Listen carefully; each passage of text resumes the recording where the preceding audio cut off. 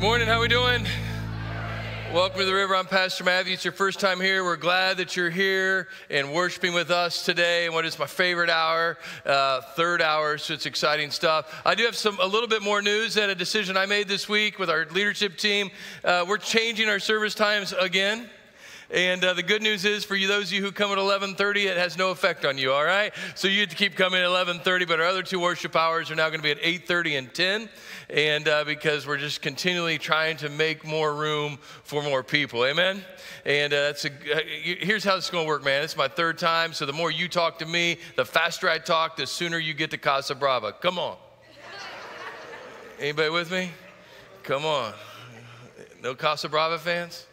All right, stinks to be you guys, but that's where I'm going. All right, so here's the deal. So 8:30, 10, and 11:30. But man, I am most excited about the fact I've been gone for a few weeks, and it's good to be back. I had the privilege of being with our students last week and some of our leaders in Birmingham, Alabama, and it's kind of a pilgrimage place for me to go, and exciting always to be in Birmingham at the Church of the Highlands, but also at the Motion Conference, where 13,000 teenagers and high school and college students engaged in worship being the King of Kings. And it was amazing, amazing, amazing time. And so we are fired up for day one. Hello, come on, of 21 Days of Prayer. Anybody as excited about 21 Days of Prayer as I am? I don't really believe it, all right? But let me just give you the breakdown of the week. So it's kind of how it's going to work. We pray for 21 straight days, which means we're going to go to church for 21 straight days. We're going to worship in this room together. So tomorrow morning at 6 a.m., we will be in this room. There'll be worship, there'll be the word, and then we're going to go to work and we're going to pray. All right, and so that's kind of how that works Monday through Friday. Then we pray at 9 a.m., same thing at 9 a.m. on Saturday. We chose 9 a.m., not so you can sleep in because how many fingers I got, and I figured it was easy just to remember 9, all right? And so there's no magic about the hour of 9 a.m. It's just very simple. 9 a.m. is when we're going to meet on Saturday, same identical thing, and then we pray in our services on Sunday. And so that's just kind of how we do the 21 days of prayer. And so, man, I just want you to know that I believe that God wants to flourish in your life over the next 21 days, all right? I believe he wants to do something in you, and ultimately he wants to do something through you. And that's what I've been praying for a few months, actually. I've been praying for 21 days of prayer for a couple months as we were getting ready for it, and I was on my break and just really praying, saying, God, would you give me a word that I can share with our people in the house that we call the River Church? And in this house, what is it going to look like, and what is prayer, and what is the culture of prayer going to look like? And so I believe that God has showed up and given me that, and so I believe that it's for somebody in this room. But here's what I know. I don't want you to hear from me. I want you to hear from God. And so here's what I want you to do. I just want you to stand up right where you're at and kind of help me out. Go ahead, stand up. I'm not going to do anything crazy to you, all right? It's very simple. It's something I learned this week. How many people have got a little stress in your life right now? Anybody?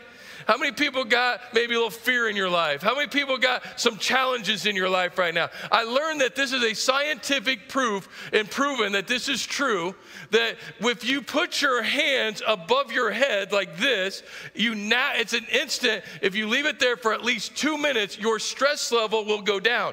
Now, the American Psychological Association believes they figured something out. I'm here to tell you, wow, you guys are already doing it. I didn't even ask yet. This is impressive, all right? So I like the way this service works. That's why you're my favorite service, all right? Hey, by the way, hey, real quick, put your hands down because I'm going to need somebody. Are there any Taylor people in the room? Real quick, just like Taylor athletes. Okay, that's perfect. So we can do this. We're not recording this hour. So can we welcome to my right, your left, the women's soccer team from IWU? Can we do that real quick? Good to have you here. Hey, can you guys cheer them on real quick? Can we do that better? All right. Now, ladies, I'm just going to say, if you start barking at them, we're going to have a very big issue. Actually, I think it'd be hilarious. And we are privileged to have the IW football team with us today. Can we welcome them, River Church? All right. Nothing? You guys don't have anything for them? That's it? All right. But here's what we're going to do. So I've learned this, and little does the APA realize that the scriptures have been telling us to worship like that forever. Matter of fact, prior to the last couple months, man, I used to worship like this. I'd put my hands out like that, and I'd worship. And it was always like, God, what are you going to give me? Give me, give me, give me, give me. Anybody feel like that? You're just asking God all the time for something. And so, God, just fill me up. Just fill me up. But, man, I've kind of changed my way, because this right here is actually, when you turn them out, it's a sign of surrender.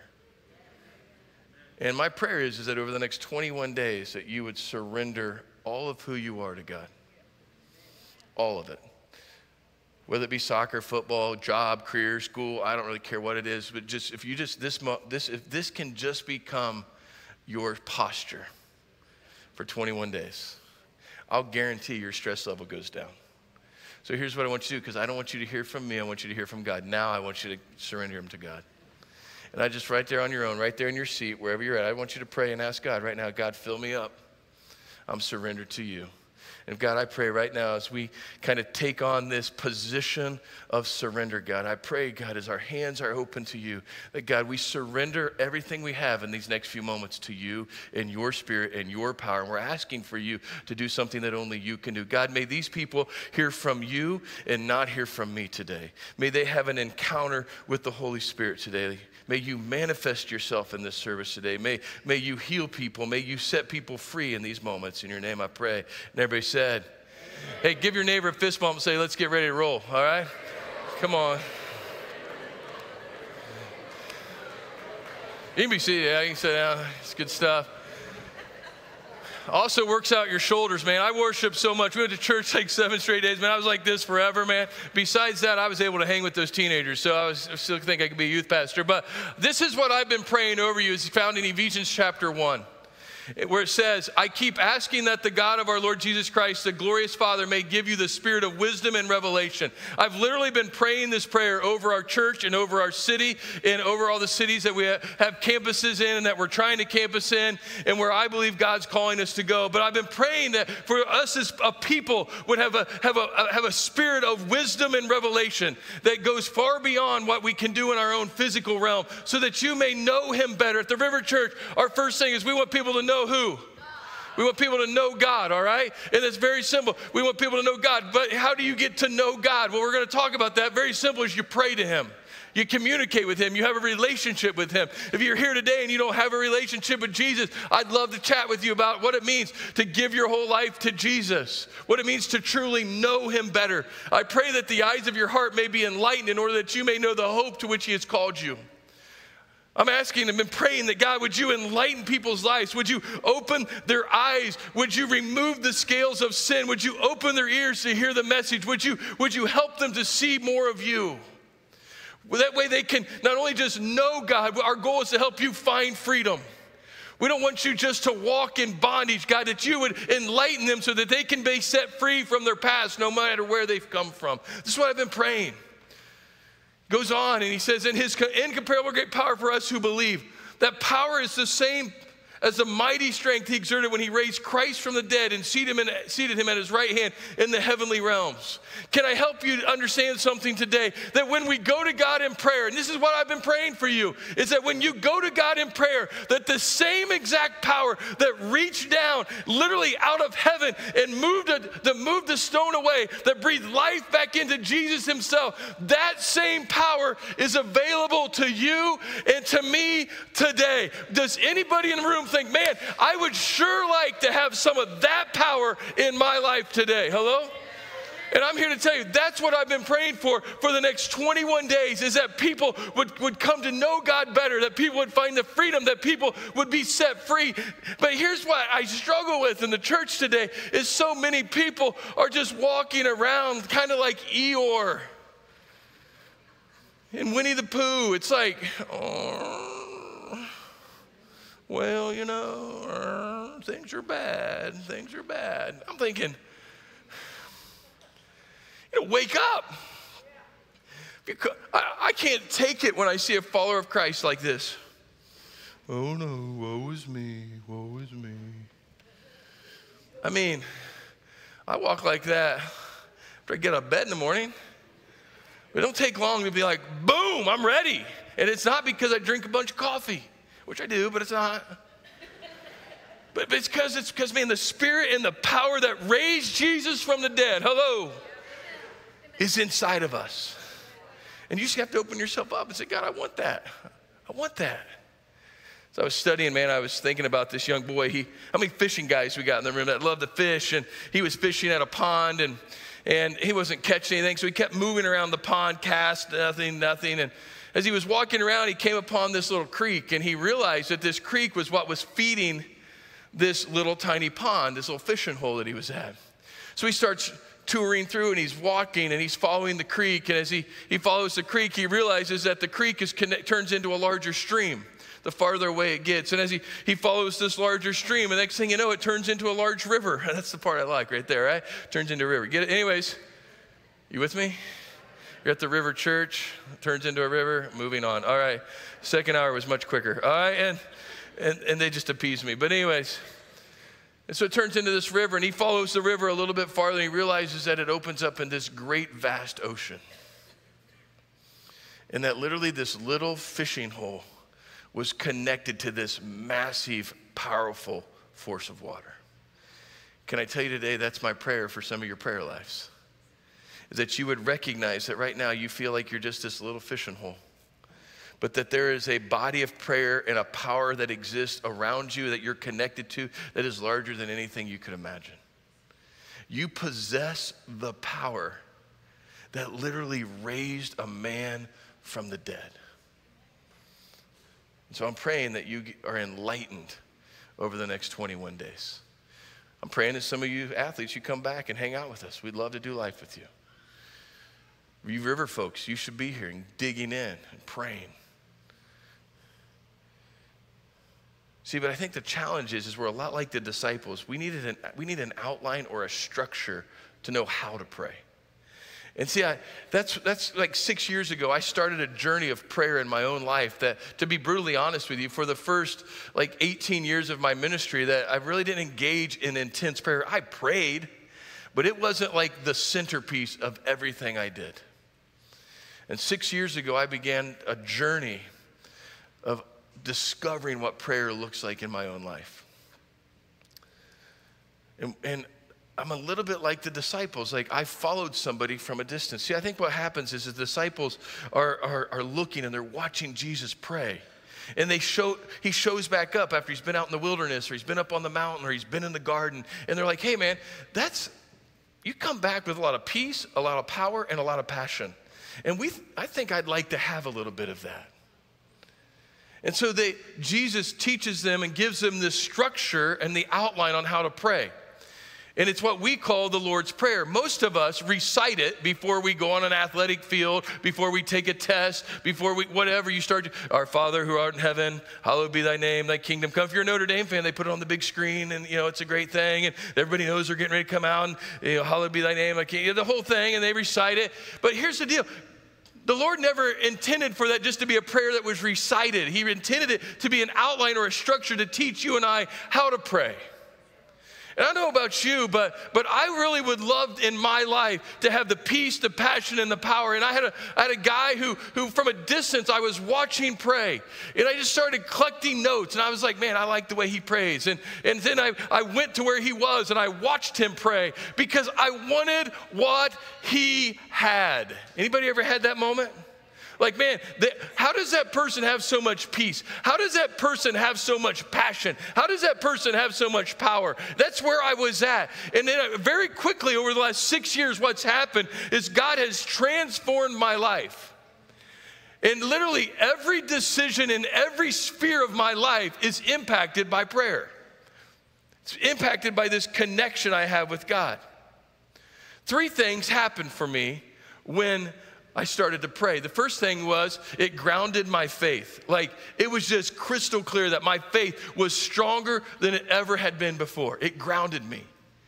I wasn't wishy-washy. I knew what I believed, and here's why I believed it. It grounds your faith. Somebody in the room, you need to hear that today. Your faith, you're kind of wavering in it. You're like, I don't really know if this is all true. I don't know if I buy into this. I don't know where I'm at in this journey. I'm here to tell you, if you'll start praying and God will start speaking to you, I guarantee it, it will ground your faith. Because when you hear the voice of God, you can't question it. Second thing it did is it guided my steps. I mean, there's people all the time I talk to them like, I just don't know where to go. I just don't know what to do. I just don't have all these decisions. Well, if you would just simply pray, God will speak and he'll show you the direction that you're supposed to go. He'll guide your steps. The third thing it did is it guarded my heart. Everything that could have taken me down couldn't take me down because I had the power of the Holy Spirit pouring through me. Hello? Because here's the good news. Prayer connects you to God. And being connected to God will change everything in your life. Prayer ultimately connects us to a higher power. And when you're connected to that higher power, it will change every single ounce of your life, from your family to your career, to the athletic fields, to your classrooms, to every single bit. You want your life changed? Then connect to God through prayer and your life will be changed. Is anybody with me this morning? Is anybody, who in the room would say, Matthew, man, I would love to have the favor and the blessing of God on my life right now? Anybody with me? If you don't have your hand up, you're crazy, all right? Because the other side of that is not fun. I can guarantee you that. I'm here to tell you you can have that. I'll guarantee it.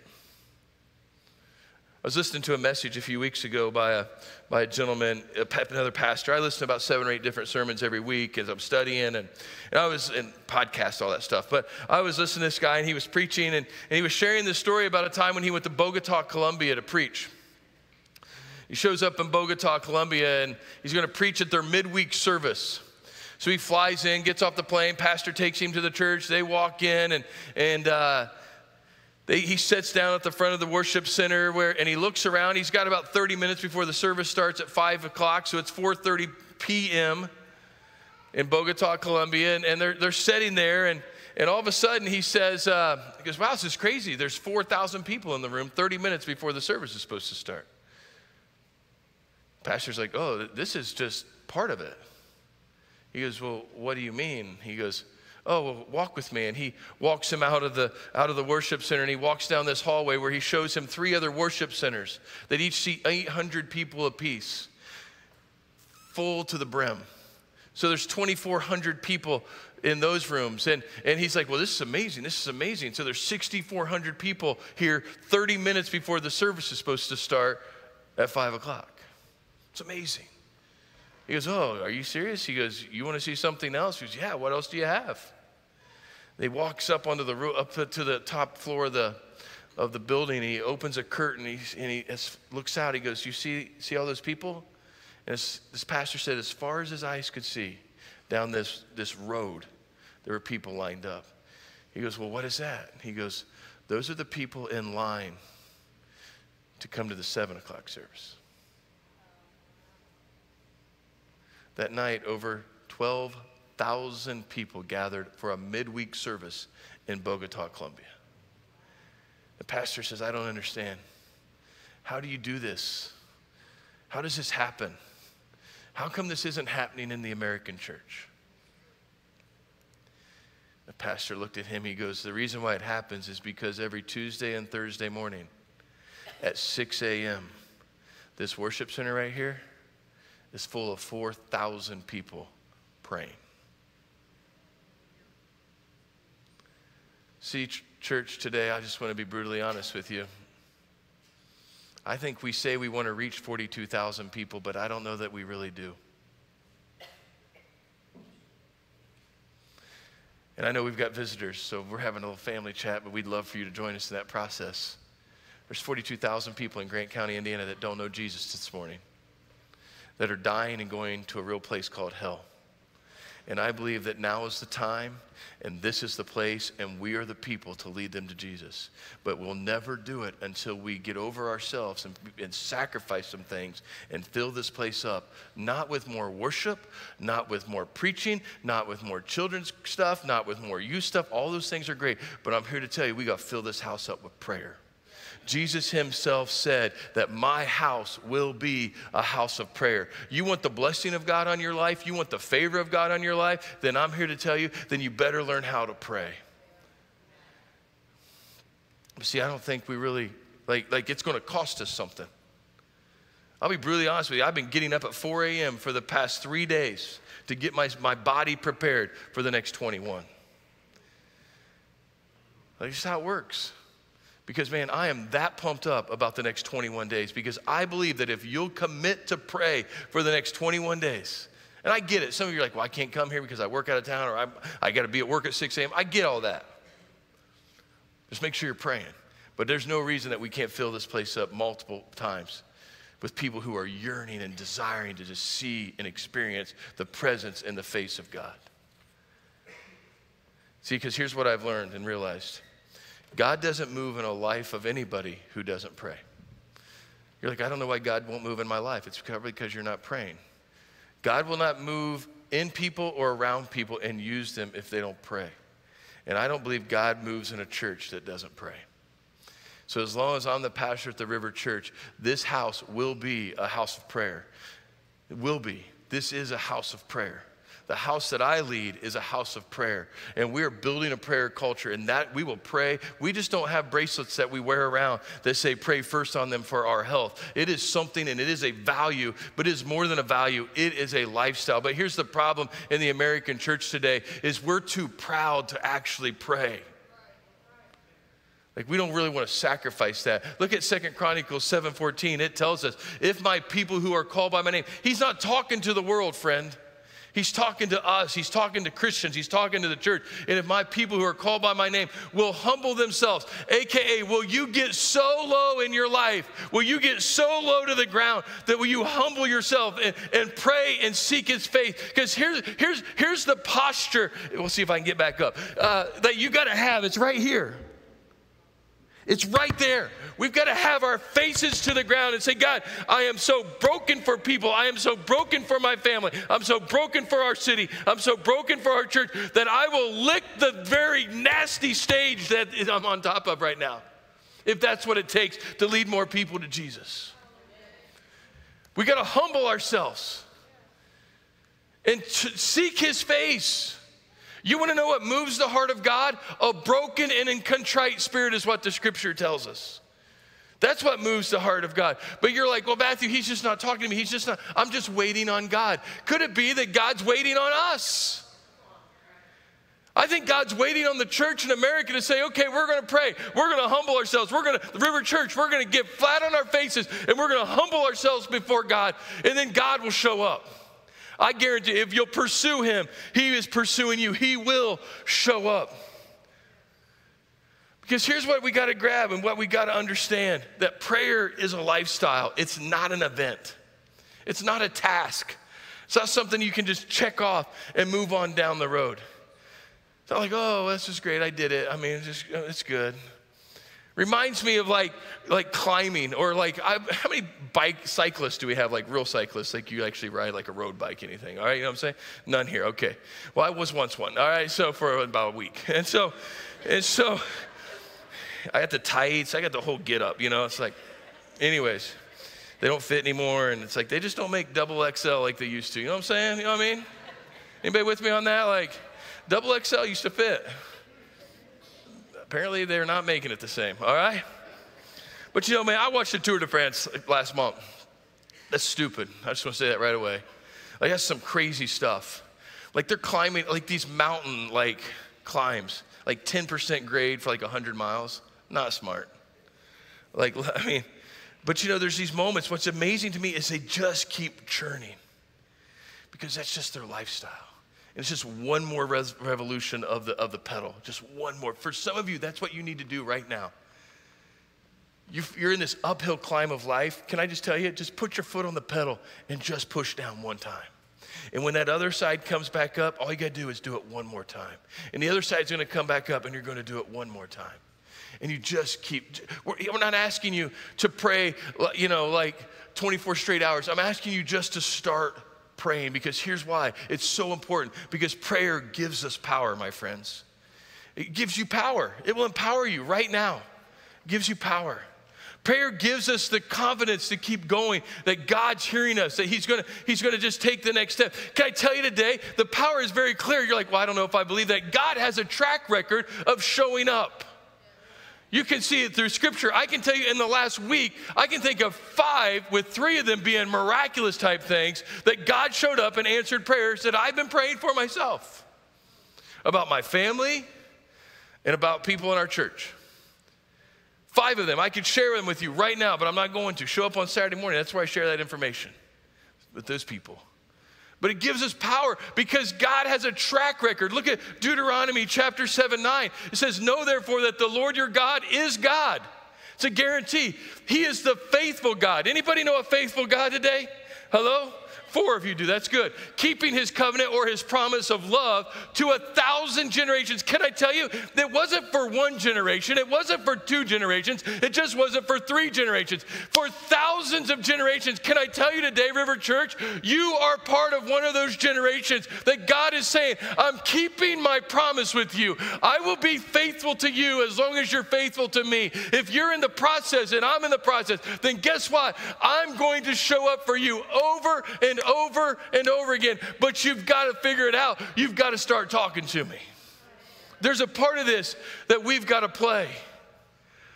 See, I'm here to tell you that when your prayer life increases, your life will change. Changes. I am a living testimony of that. My wife's right here to my right. She can tell you, over the last 6 years, I am a completely different human being, am I right, than I was 6 years ago. And it's nothing that I've done, and we're not talking about my weight. I mean, seriously, like some people are like, yeah, I think that was 5 years ago. I'm like, no, that was 20 pounds ago. That's how we figure things at our house. That was 20 pounds ago. But literally, I'm here to tell you, like, I can tell you that my life is changed. I can show you when our church started to pray with reckless abandon and we started to build a culture of prayer, that our church went from one place to a completely different place. And I'm here to tell you, if we'll go to yet another place, there's a bunch of people who desperately need us to do it because they need to give their life to Jesus, because today could be their day of salvation. But we got to pray. You want the blessing of God, the favor of God. You want to flourish with God. Hello? Then you got to pray. Well, I don't think I need to pray, Matthew.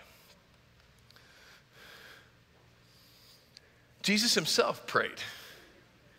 And we've got people who are like, well, you know, prayer, it's overrated. Is it really that important? I mean, let's just look at Luke 5. However, the report went around concerning him all the more, and great multitudes came together to hear and to be healed by him, talking about Jesus, of their infirmities. So he himself, Jesus, every once in a while, or what does it say? Often, help me. Hey, grunters over here, barkers, okay, help me out, all right? He himself did what? Often withdrew into the wilderness and did what? Prayed. He prayed. But some of you are like, well, I don't know that I need to pray. Can I tell you, the scriptures tell us that we're to be imitators of Christ. You want to imitate somebody? Start imitating Jesus. And I guarantee your life will be so much better. You got to be an imitator of Jesus Christ. And part of the imitation is this, very simple, is you need to often go into a time of prayer. So let's get practical. My time's about gone. So I want to look at the problem, I want to look at the solution, and I want to look at the potential of prayer, all right? You with me? I'm going to talk fast. The problem is this. Some of you say, well, we don't know how to pray. I don't know how to pray, Matthew. Can you think of something in your life that you are not very good at that you love to do? Anybody with me? Can you think of something? For me, it's like working on my car. Like simple oil change. Had a friend tell me, he goes, you know, you're paying too much money to go down there to Valvoline. It's like you're paying $90. You really could do it for like $12. Seriously? And he's like, yeah. I'm like, well, I don't know how. He goes, let me help you with it. It's called YouTube. It will show you everything. Next thing I know, it's you literally turn 3 things. The filter, the knob, and the oil thing off the top that you put the funnel in. The filler thing.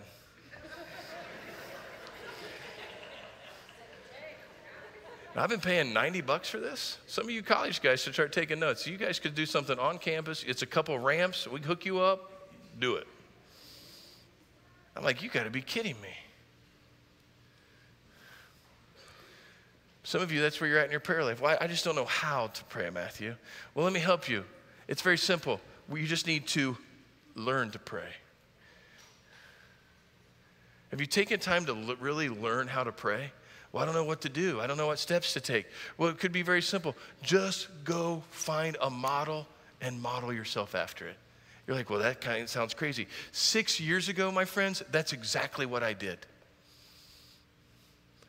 I didn't know how, so I found a model and I just replicated it. And I've twisted it and turned it a little bit since then. That's how you learn. You just find a model and just do it. And I'd love to give you that model, to get very practical with you. If you'd want to grab a coffee, I help you do that. But you got to learn to pray. Some of you are like, well, I just get bored when I pray. Anybody with me on that one? I just get bored. Like some of you, like your prayers consist of, man, you pray for your food and you pray for your sore back and that's it. You know what I'm saying? Thank you, Jesus. And like that's your prayer because you're like, there's no way I could ever pray from 6 a.m. to 7 a.m. for 1 hour. You're like, I would fall asleep. You won't fall asleep in this room because it's going to be 67 degrees, all right? I'll make sure you stay awake with the temperature, all right? Guarantee it. But I'm here to tell you, like, well, I don't know. Like, I just don't know how I could ever do that. You'll never know until you learn. Because here's what happens. I was the same way, but what quickly began to happen as you develop your prayer life, you stop praying all about yourself and something turns, and then you begin to start praying for others. And then you start praying for zip codes that you don't even live in because you want to pray that those people come to know Jesus. And then you start praying for countries in the 1040 window where there's Muslims and they don't know Jesus. And the next thing you know that they would experience dreams and visions. And by the way, God's answering that prayer right now. There's Muslim people who don't have the Bible in their language at all, who are giving their lives to Jesus because he's showing up to them in a dream. And that's happening because people are praying. Oh, Matthew, if you only knew where I came from. Our family, like, yeah, it's kind of sketch. Well, can I tell you, if prayer connects you to God, it also connects you to another family called the family of God. Well, Pastor Matthew, you don't know. Like, I come from a pretty rough background. You don't, there's no way a holy God would ever listen to me. Anybody ever feel that way? I'm broken and sinful. Look at James 5. I think it will knock this out of the park for you. The prayer of a person living right with God is something powerful to be reckoned with. Elijah, for instance, was what? Just like, and he prayed hard that it wouldn't rain and it didn't, not a drop. And he goes on to say that. Here's the deal. Elijah was human. Elijah doubted God. Elijah was depressed. Elijah wanted to die. Elijah was like, take me out. Elijah was hungry. Anybody ever been depressed? Anybody ever want to give up? Anybody feel overwhelmed? Anybody ever have anxiety? Anybody ever have any of that stuff going on? Anybody ever have fear? Well, can I tell you? Elijah did too, but guess what? Because Elijah prayed hard, and he's human just like you and me, somehow, here's what you need to hear. The sin in you and the doubt in you and the anxiety in you is not greater than the Savior who wants to live in you. He who is in you is greater than he who is in the world. He who is in you is greater than he who is in the world. Hello? Somebody today needs the Spirit of God to show up, and you need to hear that today because you're questioning if you made the right decision. You're questioning if you can do this. You've got fear. You've got anxiety. You've got doubt. You've got depression. You feel overwhelmed. I'm here to tell you that you don't have to. You just got to do the second thing. Find the solution, which means you got to start talking to God. Prayer is very simple. It's all about communication. No relationship at all on the face of the earth is going to be successful if you don't communicate. My wife and I, if we do not communicate, we are not going to have a healthy relationship. We used to communicate in what we would call our football cheering voices in our younger days of marriage. You know what I'm saying? You with me? It's kind of loud. And now we use our library voices to communicate. And I don't communicate. No, I'm just kidding. But the reality is we got to communicate. If we're not communicating, it's going to, how does she know I love her if I'm not communicating that to her? How does Jesus and God know that you love him if you're not communicating with him? You've got to start talking to God. It's not rocket science. And I want to say this, and here's the deal. Nicole and I, we communicate multiple times a day. Like, it's not like I see her in the morning for a couple minutes, 2 or 3 minutes, fist bump. Hey, babe, good to see you. It's going to be a good day. Yeah, good. You're my bro. All right, move on. No, throughout the day. Hey, babe, what up? I use my special voice. Hello. You've reached Pastor Matthew. No, I'm just kidding. But we talk. Not once. Often. Here's the exercise I want to do really quick and we're going to be done. Everybody grab your cell phone real fast. You got them with you. I know you do. Just grab them. Some of you are taking notes on them and some of you are texting and some of you are like ordering DoorDash. All right?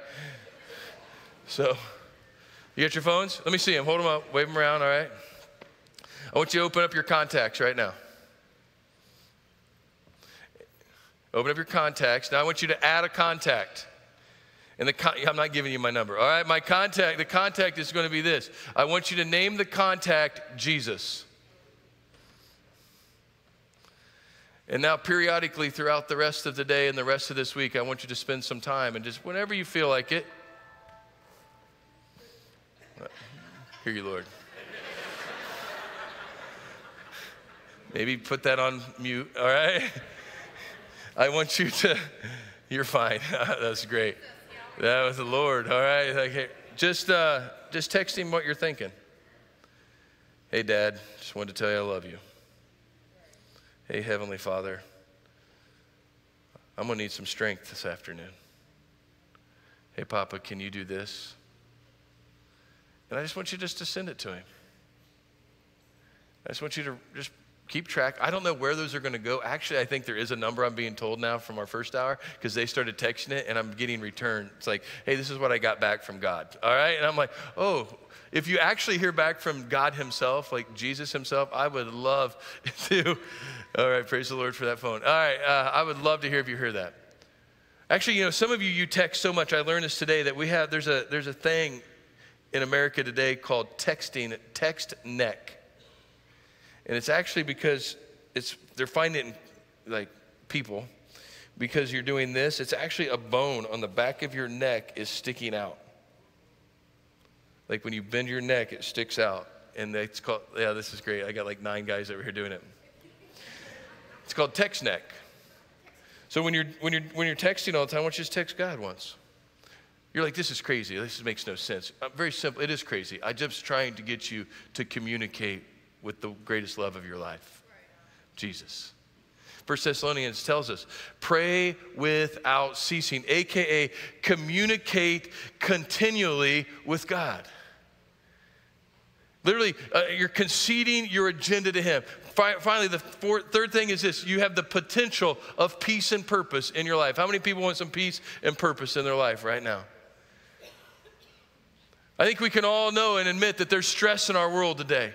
I mean, 84% of adults today surveyed in America, according to the APA, say, like, hey, they got stress that is beyond any form that they can handle right now. 67% of them say that America is just one of the most stressful places in the world. That's how Americans feel about it today. But I'm here to tell you that you can have true peace, and it comes through prayer.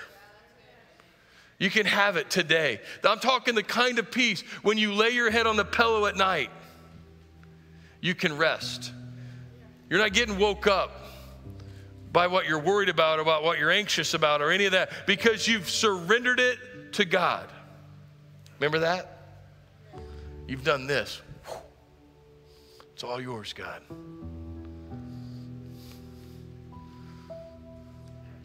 Find true rest and peace. Matthew 11 tells us, come to me all who are weary and burdened, and I will give you what? I will give you rest. Take my yoke upon you and learn from me, for I am gentle and humble in heart, and you will find rest for your souls. Can I tell you today, friends? My peace does not come from answered prayers. My peace comes from God.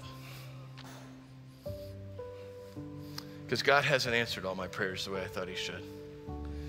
But you know what? I trust because he's got a track record that he's God. And the amazing part is when you trust him and you get that peace, all of a sudden then he begins to say, here's the purpose that I have for you. And then you begin to live out that purpose. Can I tell you today, the more I pray, here's what I'm starting to realize though, is there's going to be moments where God just kind of nudges things back across the table to you. He pushes them back across to me.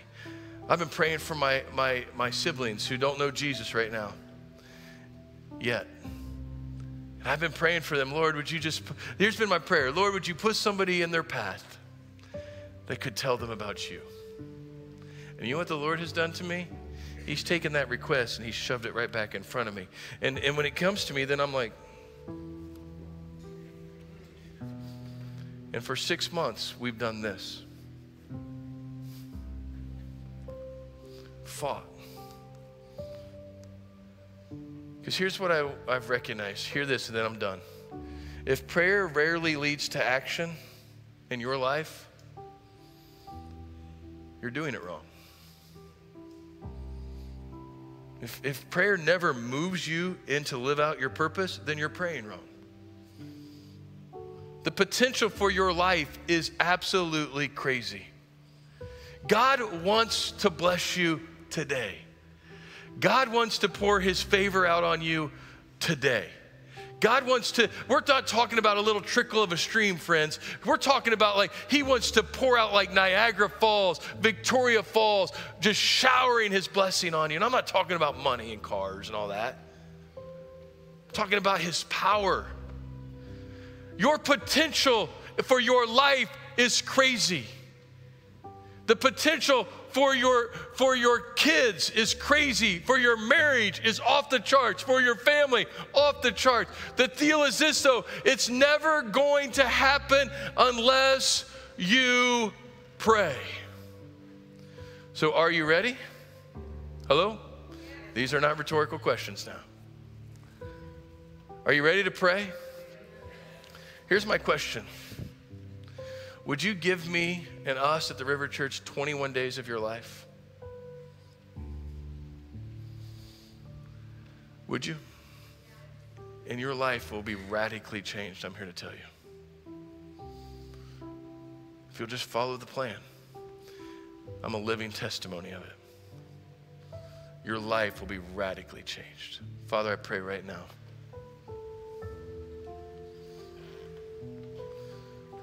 I pray right now that you would just show up. We've surrendered ourselves. We've asked for you to speak. So God, I'm asking that you would do that right now. With every head bowed, every eye closed, I just want to ask a quick question. Anybody in the room today say, you know what, I don't even know who Jesus is, and I need to have a personal relationship with Jesus. I don't even have that.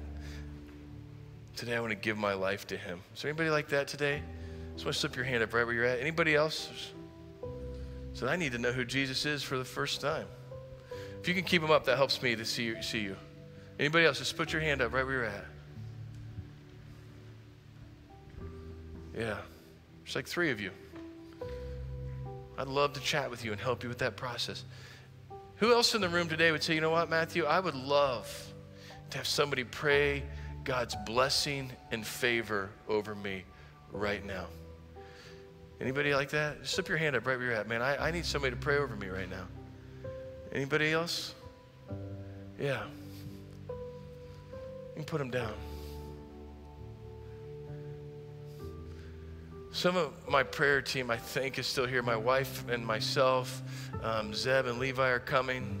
Ryan, if you can help me, that would be awesome. And then we're going to just kind of line up across the front of the stage.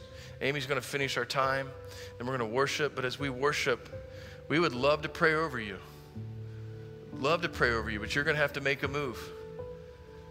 You're going to have to make the move.